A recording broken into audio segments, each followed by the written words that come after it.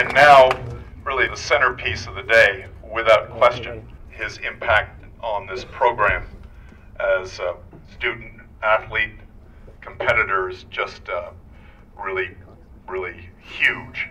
And I can't think of better names to put on boats than Blessing and Ebright. And mostly, the reason those names should be there is their spirit, and spirit not in the terms of raw spirit, but something much more profound than that, a word that's overused, but I think that everybody in this group will know what I mean. It means their soul, their essence. They were driving, passionate people, and they're the kind of people that produce results on a race course.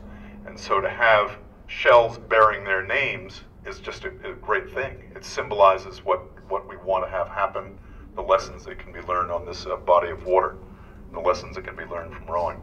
So let's dedicate those two shells. Don, I'd like to turn the mic over to you, if you don't mind. You've got a wonderful coach. He tells me you've got a pretty good crew and have an excellent chance of winning the national championship.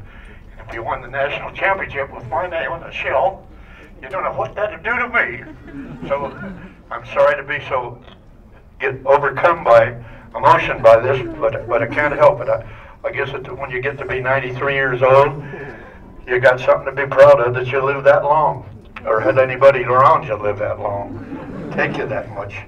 Anyway, it's great to be here. I appreciate it. I can never tell you how much I appreciate it. Yeah, it's a wonderful day in my life. Thank you all.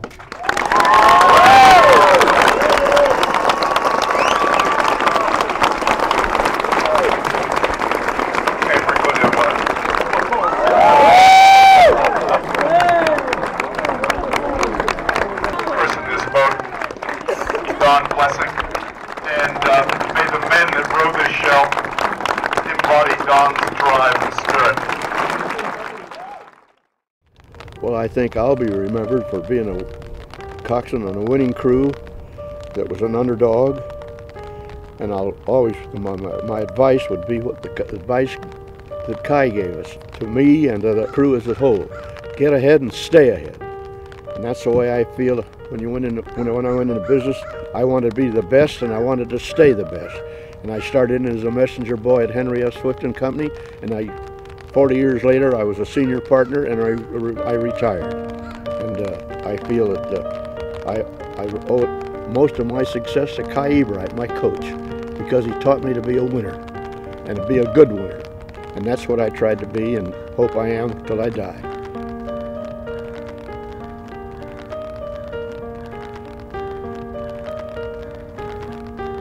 Yesterday, when the famous coxswain Don Blessing gave a speech, now he's 93-year-old on the Alumni Day, how he's proud of having his name on one of the boats that may win nationals. I just had fire in myself and tears in the eyes, and I'm thinking, oh man, I would win everything for you, and I'll try to.